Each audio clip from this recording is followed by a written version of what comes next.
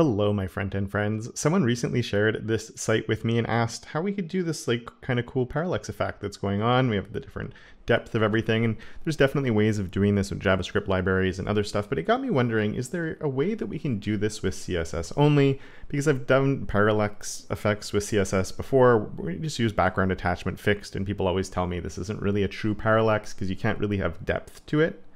There's also a video out there by WebDev Simplified that takes a look at how we can do it using this cool trick with perspective. That's really interesting, but there's some limitations in that. So if you're looking at this, like the things further back are actually moving faster than the things moving that are closer to us, which can just be done for artistic purposes or whatever, but you still get a fun effect. But definitely I'll link to WebDev Simplified's version down below as well. The other thing is you need to have like the element have the scroll and not the body. And modern CSS is opening up a world where we can do this with a really cool way using scroll-based animations. So what I did is I actually stole the images from that site, and luckily they actually set them up really well for us. But this is a demo site that I put together with no current parallax, and we're going to add it in there. And we're going to see it's really easy to do. First, if we just take a look at my HTML though, it's nothing too complicated. So I just have everything inside of a div called Parallax. Then in there, I have my header. So that's going to be, my navigation, my links, and the stuff that's over there. I have my hero area that just has my text in it. So all the text basically and this button down there are all inside of this hero that we have. And then all I've done is each one of the images is its own image, and I've given each one a class. So I have my background, there was a dust layer, a foreground back, and a foreground front, which are this part at the bottom, where everything eventually is going to hide behind. So this, with this blue effect on there. So that's the foreground, front, and back. Then I just have each of the characters, Jax, Luna, Manny, and then there's these rays too, which is like the the lightning rays that are shooting off of everything. And so the main thing is just inside a class of Parallax, just put all the different pieces that you need to be moving in different directions.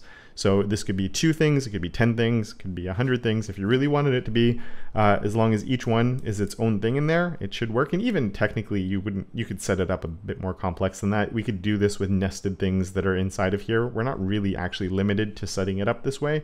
I just feel it makes it easier to be able to have all the layers working together, because we do have to play with Z-index as well. And the reason that we need to play with Z-index is obviously they're all overlapping, and you could use display absolute to do that.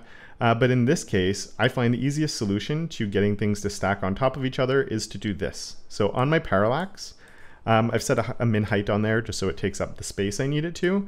And then I've used a display grid with a grid template areas of stack. Just to show you, if I take that off, it just means that everything now, like we have my navigation at the top, then we get this next piece, we get my background, we get the dust, we get the 2 different weird background things, we get the character there, the other character, you can see all the different individual pieces. And then I'm just saying, and this is one of the reasons I said have everything as a direct child to the Parallax class or whatever you're calling it, because then by saying that we have a grid template areas of stack and all the direct children are living in that grid template area, they all just stack one on top of each other. I was also really lucky with this project because I literally just stole their images to be able to do this, in that everything lined up where I wanted it to be. It is possible at this point, you do need to move them around, but luckily if you're using grid, you can throw a position absolute on things now. So let's just go and find that character really fast, which I think is Jax. And if I do a position absolute, and then I can just say like top 100 pixels, it's going to move down by 100 pixels. Or I could do, negative 2000, probably can't see it, well, 200, you get the idea. Just because position absolute works really nicely with grid. So it's always going to be within that grid cell that you're in. Though we might, if you're doing that, a position of relative on here will help out just to make sure it is living within that grid cell. But put the position relative, and then if you do need to move things around within the grid, there shouldn't be any harm in using your positioning absolute to get them where you need them to go. I just got lucky with this and the images that happen to be all lined up where I want them to be to start with. So if you do need to make any tweaks or make any changes to get things where you want them to be, set all of that up just so it's static and it's working like this. And then once that's done, you're going to see how amazing this is with some of these new CSS features that we have. So the very first thing I'm going to do is let's just come all the way down. I'm going to go here just because this is all the style stuff I have related to what we're going to be doing. And I'm going to create an at keyframes because we need an animation for this to work. And I'm going to call it Parallax, like that. And now we can just set a 2. So it doesn't matter what the beginning is because the beginning should be the default where everything is where it started at. And then here I'm going to say transform, and we're going to do a translate y, because when we do the parallax, we want things moving up and down. If we want to move down when we do a translate, we just need a positive value. So for now, I'm going to put 200 pixels, and we're going to modify this a little bit soon, but this is going to set the stage for us to work. And you might be wondering, wait, Kevin, how is this going to help us with parallaxing? And this is where, as I said, we're going to use some new modern CSS for this to work. And I won't lie, browser support's not perfect, but we'll talk a little bit about that after. So let's come all the way up. And so we're going to come here where I'm selecting all of the children because I want them all to be using that animation that we just created. So let's come here. We're going to say that the animation, it's our parallax, right? Parallax. I always spell parallax with 2 R's and 1 L. So it's really hard for me to get this right every time. And I want it to be linear. Just because you could, I guess, give this an easing function so it would speed up or speed down as you're scrolling. And I guess you could even individualize this for each one of those pieces and give them different timing functions. I haven't played with that. That could be something fun to do. But this obviously, if I save, nothing's going to work right now because we don't have a time on this. How does the browser know how long this should take? And if I did come in here and I put a time, things are going to get kind of funky, right? So we do that, and then the animation should be on those, and everything moves down and then it stops, and that's kind of weird and clunky, and we definitely don't want that to happen. But there's a new thing we can do in CSS, which is animation timeline.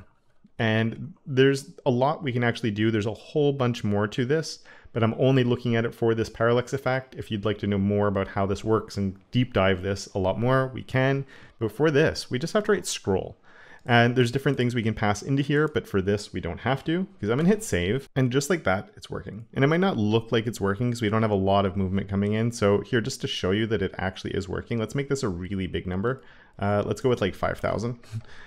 So now we're at the top of my page, but as I scroll down, see how it's scrolling with me and the text is going up behind it? Oh my goodness, that's cool. So we're now translating all of those pieces that are inside there by 5,000 pixels as we're scrolling. And the final thing will happen at the bottom of our scroll, if I understand this correctly. And again, there's ways you could actually modify where is it watching for this scroll. So a longer page is obviously going to be different from a shorter page, but you could say only do it only be tracking the scroll while the elements are in the viewport, and there's other things. But for this demo, I'm not going to worry about it too much. And let's just bring this back to 200.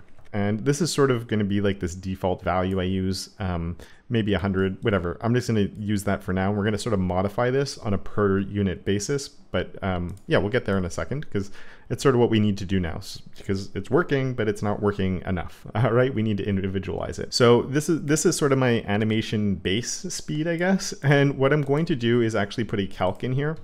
So my transform is going to be a calc.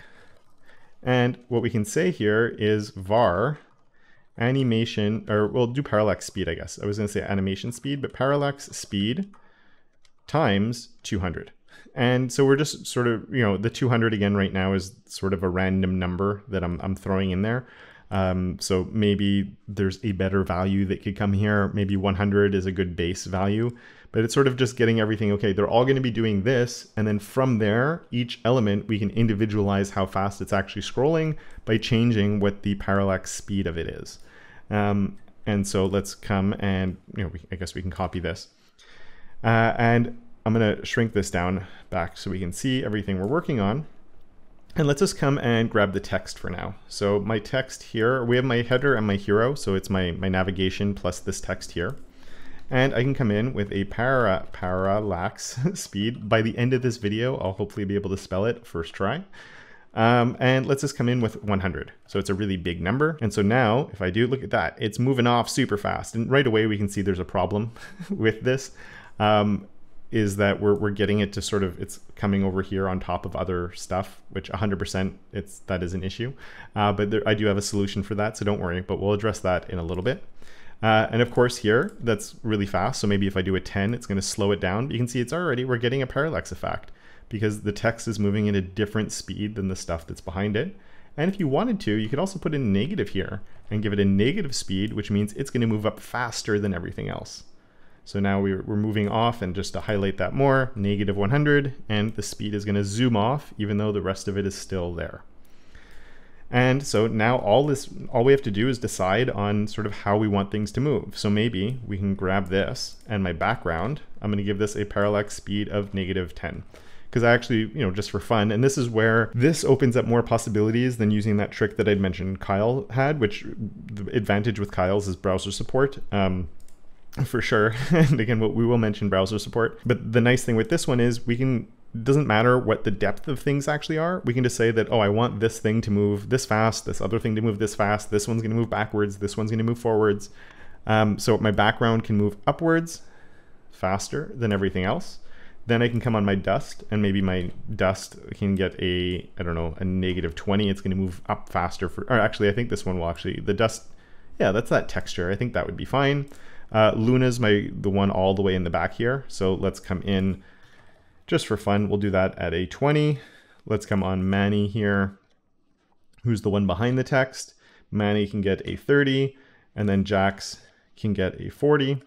And just because these rays are sort of focused on Luna here, Luna, I'm going to give the rays the same one that we have on Luna. And then we have the foreground and the background. We'll leave those for a second, though we can definitely come in with those as well. And now we can see that everything is moving at different speeds, right? You can see all the different pieces, and they're moving at different rates. And so I have, like right now, the character closest to us is like way up above this back one. And as we scroll down, they sort of start lining up more. And then I was looking, as I was playing with this, I was looking at theirs, and they actually sort of did the opposite, where they had the other part going on. So then I was like, oh, I guess that means Luna can get like a 50 as well as my rays. And then maybe that's a 30, and then Jax here can get like a 10. And this is what I really enjoyed with this solution, was being able to like play around with the different speeds and move different things at different rates.